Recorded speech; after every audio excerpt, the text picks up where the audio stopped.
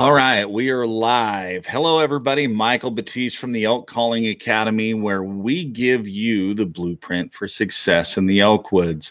Welcome back to Wapiti Wednesday Q&A.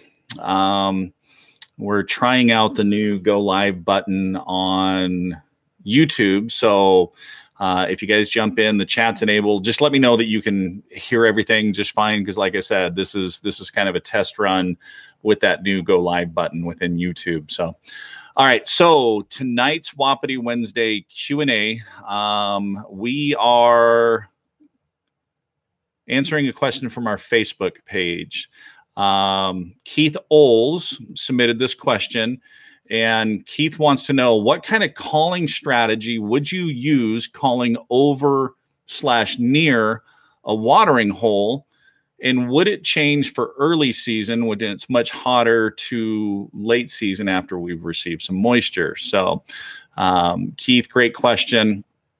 So, water holes can be really, really effective. And I'm also going to lump in there wallows. Wallows and water holes, especially during the early season when it is really, really hot, are very effective to hunt during that midday portion when it is really, temps are up there a little bit. They're coming in and getting water during the middle of the day, or coming in to roll in a wallow to regulate their temperature.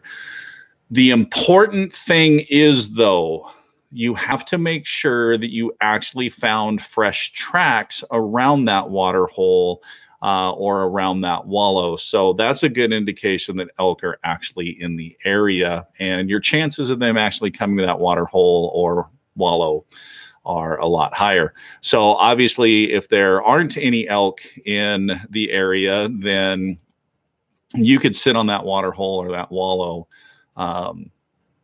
day after day, and no elk are going to come in. I mean, you might get a straggler or some, an elk wandering through.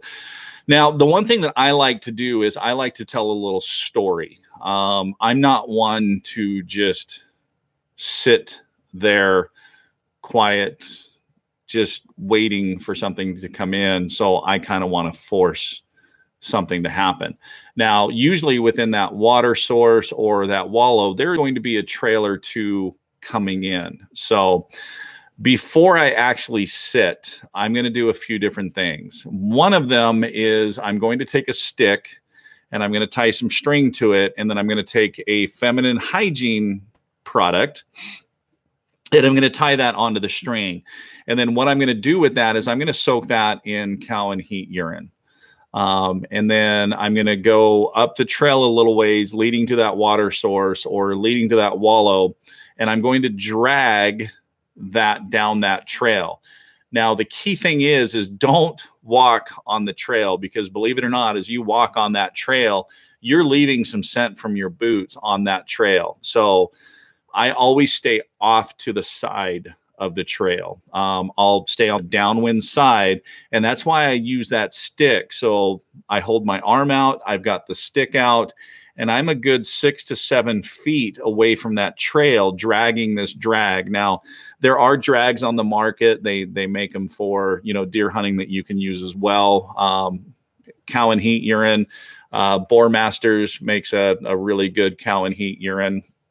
But main thing is soak that drag so that you're dispersing. Another, if you can find the cow and heat gel, that works really, really well, because it's kind of thicker and it almost globs off a little bit in the dirt and will work a little bit on that drag. So I'm going to do that drag first thing. Next thing I'm going to do is I'm going to set up a decoy. The decoy that I really like for this is the Rump from Montana Decoy.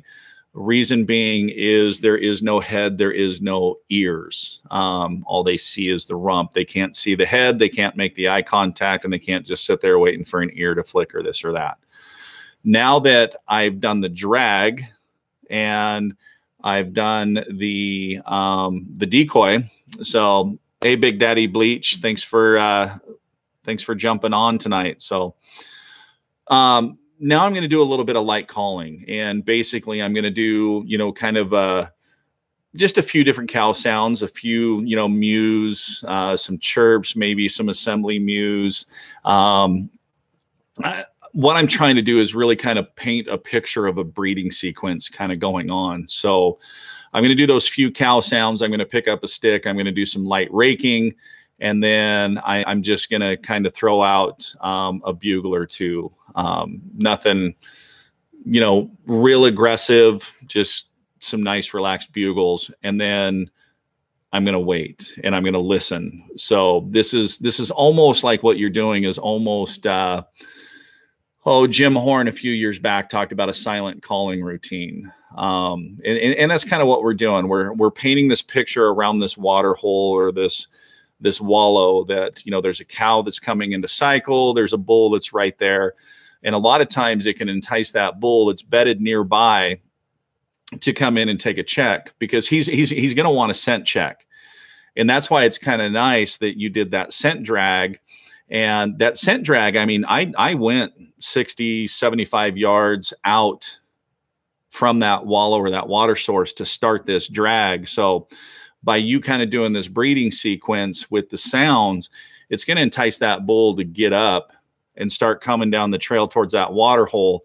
And then, man, as soon as he hits that scent drag, he's like, yeah, there is a hot cow down there. I'm smelling her urine in the trail. And then as he starts getting a little closer, then he's going to be able to see that decoy, that rump. So now we've hit all three of his senses. We've hit his hearing, we've hit his smell, and now we've sent his, we've hit his visual. Those three things right there. Now, when I set up, I'm not by the decoy. I'm actually positioned myself on the downwind side so that when he comes in that trail, I mean, he's locked on that scent drag. He's locked on that decoy. When I did my breeding sequence, I actually did my sounds right up near that decoy. So his full attention is all on that. He has no clue I'm sitting there waiting to ambush.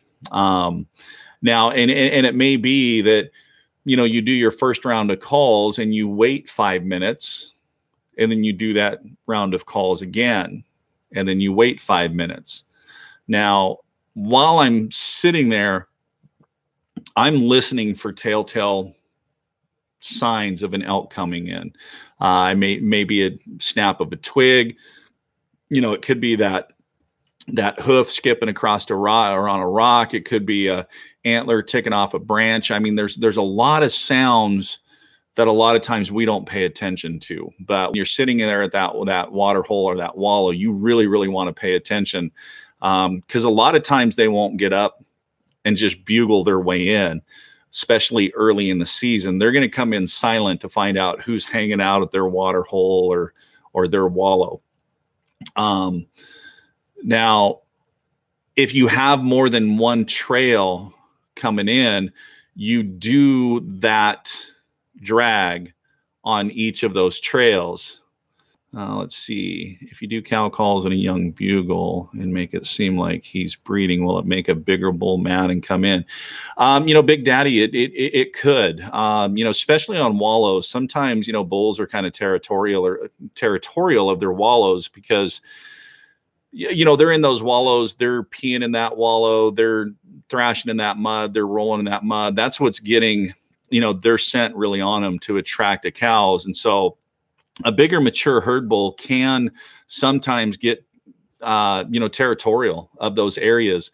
So that's why I said, if he's bedded down close by and you're doing this breeding sequence and he's thinking, dang it, there's another bull that came into my area with a cow that's coming in hot, he's going to want to check it out. And that's why I said that drag is so effective, because as soon as he starts coming in, he's already hearing the sounds of the breeding sequence. He knows what that breeding sequence sounds like and what's going on with that. And he's going to want to scent check the air. He's going to want to check that cow for himself. And then, he hits that drag, he smells that urine. He knows that cow's in heat. He's really not going to be happy with another bull trying to breed a cow in his area. So it can work on that dominance. So, now, the question that I get a lot of times, how long do I sit over wallow or a water source, or how long do I sit over a wallow? That's one of the things that's really, really tough for me because I love calling elk. I love hearing bugles. I love interacting with them. And my mind is wired that while I'm sitting there, especially early season over this wallow, my mind is telling me, dang it, on the backside of that ridge, there's a bull bugling. I know for a fact there's a bull bugling. You should abandon sitting in this spot and you should hike up to the top of that ridge and get that bull on the backside that's bugling. And then, of course, you get up to the top of the ridge, you get on the backside, and there's not a bull bugling on there. Oh, well, maybe he's over that next ridge, you know. So for me, it's really, really tough to hunt water sources and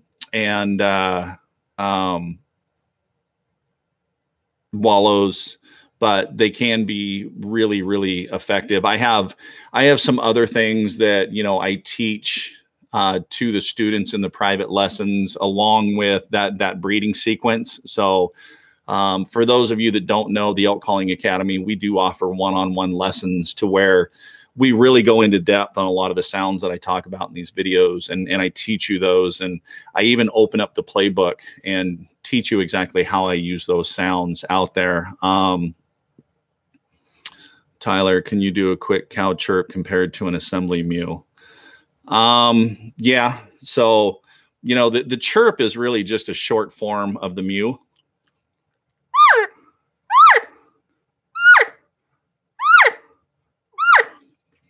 Where the assembly mew, you kind of focus more on the bottom end.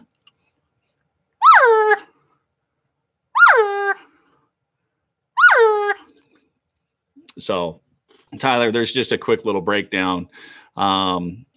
If you want to get more in depth in that, just kind of get a hold of me and we can set up a lesson and kind of go through that a little more. For those of you guys that don't live in the Boise area, the nice thing about the lessons is I use Zoom video conference. So we still get the face-to-face time. And the cool thing is I record that. So when I'm done, actually send it over to you. Perfect. Okay. Glad that helped, Tyler. So, okay. So that's basically how I like to hunt water sources and wallows.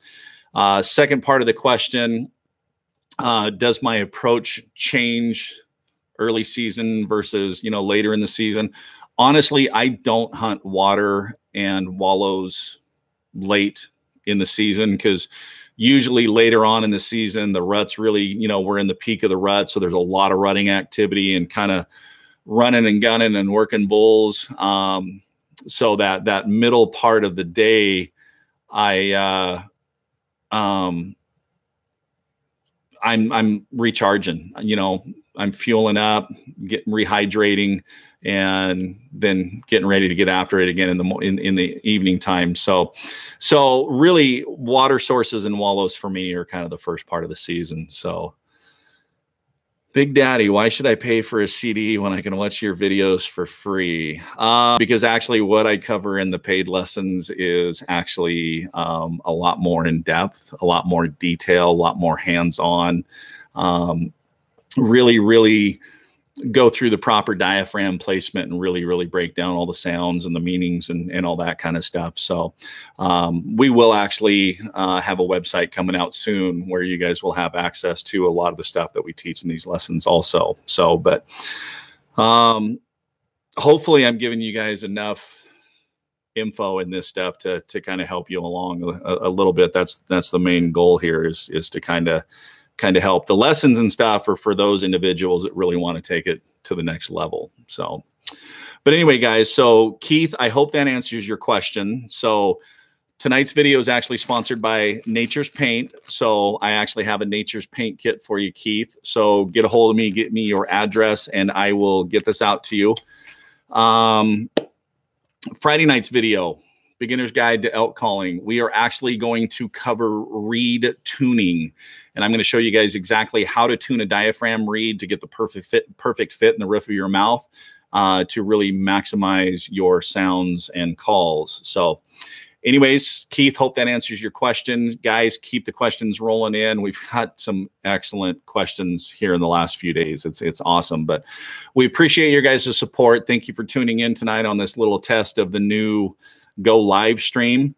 And as always, guys, keep practicing, keep calling, but most of all, have fun and we'll see you guys next week on the next episode of Wapiti Wednesday Q&A, brought to you by Elk Calling Academy.